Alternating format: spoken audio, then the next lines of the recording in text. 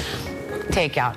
Okay, do you struggle with getting enough sleep by any chance, or do you need help just getting going in the morning? If so, a simple massage mat could change all that. KTLA's Lou Parker with the scoop on what's called spoonking.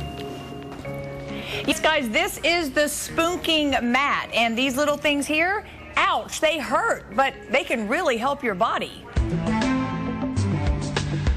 It's a modern massage mat called spoonking.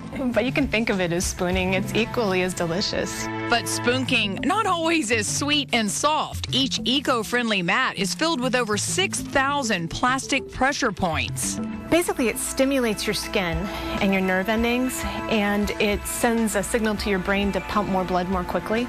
It's that simple. It may sound simple, but for some, it's like lying on a bed of nails. The creators say with time, your pain threshold adjusts and then gives in. It really works with your body. For example, if you need stimulation, try standing on it in the morning. Less than 10 minutes can do wonders to wake you up.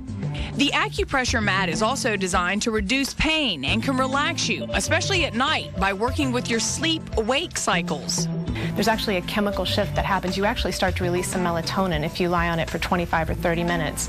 I got a chance to check it out too. The feeling, a bit startling at first, but after just a few minutes on the mat, I did feel rejuvenated. No cords or plugs here, just rolling around on some plastic points, including your head, which can decrease inflammation and release endorphins. It makes so much sense once you use it and feel the results and feel the release of tension, or you feel a sense of deep peace.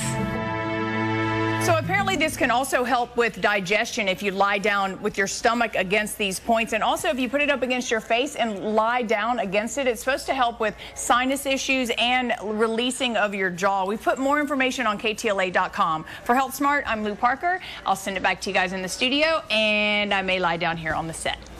Looks like an air filter to me. Very interesting. Good luck, Lou, with that. She's still there. We're trying to wake her up. I guess it works. Third graders.